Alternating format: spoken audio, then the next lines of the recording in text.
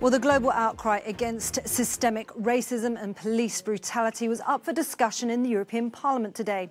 MEPs have been debating the bloc's response to protests that have swept across the continent in the wake of George Floyd's death.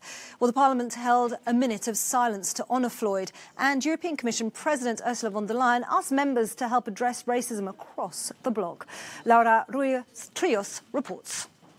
Racism and discrimination have no place in Europe, according to Ursula von der Leyen. She was speaking at the European Parliament during a debate on racism, prompted by the Black Lives Matter protests following the killing of George Floyd. I do not know what it is to be black or a member of any minority, be it ethnic, religious or sexual, in the places I've lived.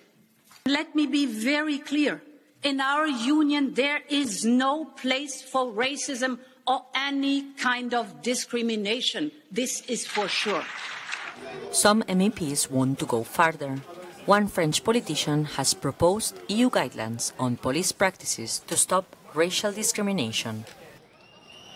Even though it's not an EU competency, the EU should push in that direction because it's a matter of democracy. If a part of the population, in France, there's a third of the population who is just like, was afraid by the police, just because they see them on the other side of the corner. Others, like this Hungarian rightist MEP, criticize attacks on historical statues as an attempt to rewrite history. This is frightening in the present, too, when people are confronted with such aggressive, self-serving aspirations for rewriting history. To destroy the Churchill statue in the name of fighting racism is an exaggeration, even in an extremely left-wing and utterly liberal approach.